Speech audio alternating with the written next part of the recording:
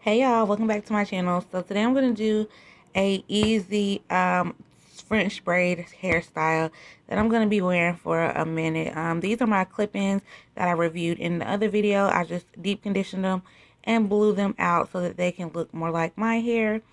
This is going to be, like I said, an easy protective style because I don't know like when my baby's coming at this point. So I just need something already done to my head. So I'm starting off by parting this little bitty section right here. I'm going to add some wild growth oil to my hair because that stuff is life. And I'm going to add this beeswax, the Murray, beeswax. Not the edge control, but the regular one. And I'm just going to apply that to this little section and I'm going to braid it. Um, I don't know what made me do this little braid. It just made it look more interesting and less like just two regular braids. It just gave it like a little oomph to it. So I'm just going to braid that. And I'm not going to braid it all the way back. As you can see, I'm just going to follow the part that I already have in my head. And it's going to be like a little half of a braid. And then I'm going to braid the ends probably like a quarter of the way down. Not all the way because I am going to just add it to the actual big French braid that I'm going to have.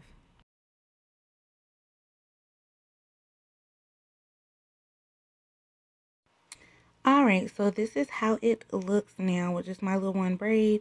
And now I'm just going to part my hair going back, and I'm just going to add these clip-ins.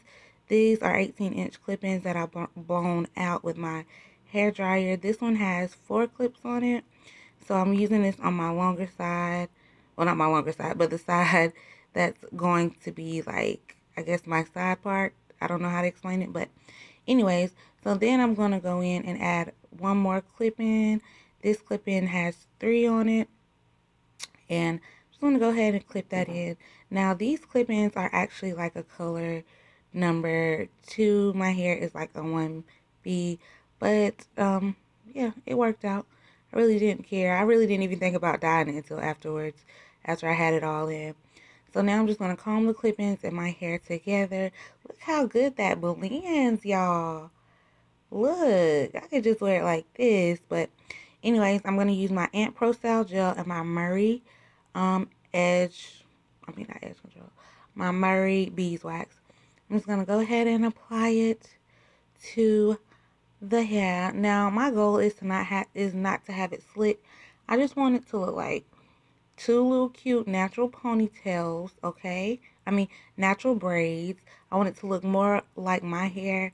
My hair is not slick and straight, so I don't want it to be super slick and super straight. So, after I get done adding the product to it to help it lay down a bit, I'm just going to start braiding it back.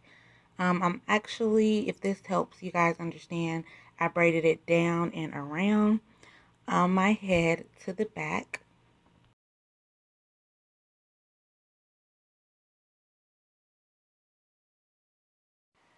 Alright, now when you do this, you want to kind of take your time because, like, it is, like, a lot of hair that you're braiding together. And you want to make sure that your clip-ins are not showing. The way that I laid the clip-ins in my head is a way that I suggest you guys to do it if you try this because, like, your clip-ins are not going to show. All you have to do is pull a little hair over it. You know, like when you cover your leave out and your sew-ins or whatever, you just have to pull a little hair over it and then continue to braid. You won't even be able to tell that there's clip-ins added to your hair at the end of the style. Okay, so once I get to the back, for now I'm just going to braid it all the way to the end because this is like, I actually did this video in the same day, but like I had to stop and take a nap because your girl got sleepy. But anywho, I'm just going to braid it to the ends just to keep everything sealed together. I'm going to do the exact same thing on the other side.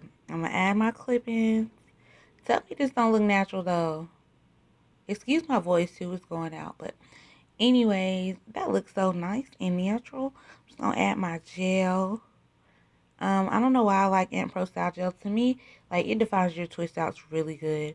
So I just decided to go ahead and slick my hair down with it. And, yeah, just going by my day.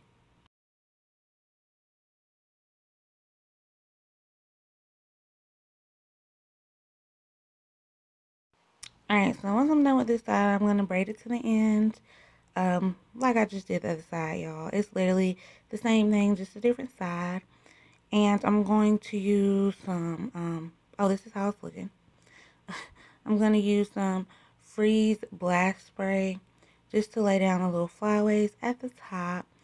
And I'm going to put a little bit more gel on it just to help slick that down. I have this little bitty brush.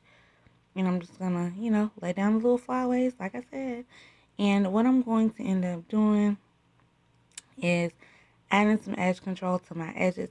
I don't know why I added it now instead of at the end of the video, but I did. And then I took a little break.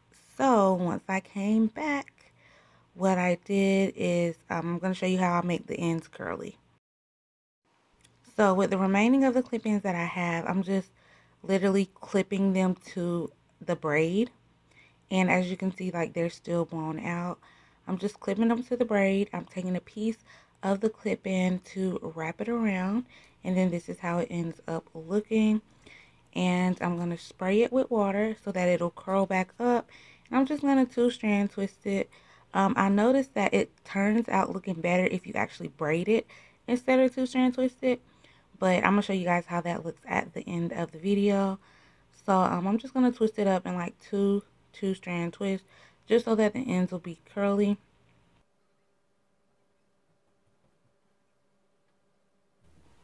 Alright, and so y'all, this is how it turned out. Like I said, it's super easy, y'all. Literally all you're doing is clipping the clip-ins in a circle around the braid that you already have established. Alright, y'all, so this is how it turned out with the braided ends. The two-strand twist ends I didn't like that much. Hope you guys like this video. Don't forget to like, comment, and subscribe. Bye!